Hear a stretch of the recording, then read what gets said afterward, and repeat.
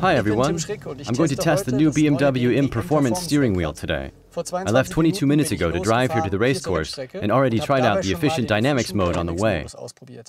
Well, here on the display at the top, you can see the average fuel consumption, 30.2 miles per gallon, and it took me 22.39 minutes. The next screen shows my average speed, meaning I averaged 45 miles an hour. And this is the efficient dynamics index, where you can check how well you met your set goal in terms of percentage related to average speed and consumption.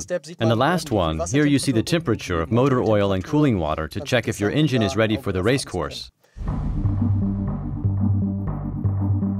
Now we are on the handling course, and we're in sports mode, and I'm really curious about the lateral G-force indicator and the gear shift indicator as well.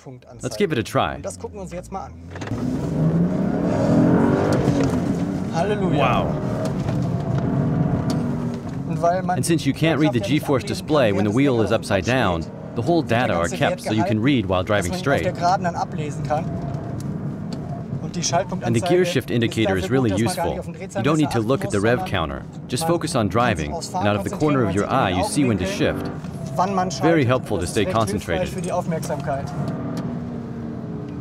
I like the G-meter and the gear shift indicator. Great features. And the Alcantara cover goes all the way around and makes the wheel so handy and easy to grip. Some cool stuff. Here's quite a long straight section, perfect to test the race mode. That means we go onto the symbol with the checkered flag. Here you come first of all to the lap timer. If you're on a circuit, you can get the lap times. The next is the section mode, where you can split lap times on a circuit into different sections to analyze it even more. What we are up to now is the quarter-mile race, and the whole process, even the visual appearance, is similar to the Christmas tree at the drag races in the US.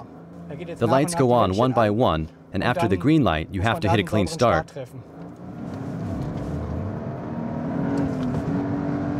Here now you can see the control panel. If it's blinking, shift into the next gear.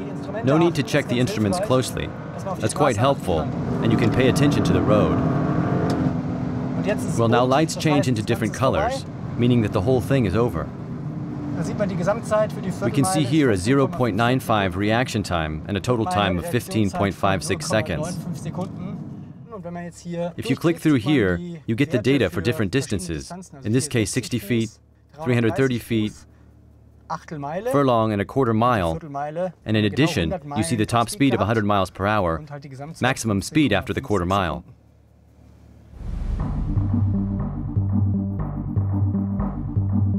I really had fun today with the BMW Performance Steering Wheel. In addition to a real racing feeling, it offers lots of driving pleasure, it's easy to measure, and it increases efficiency in city traffic.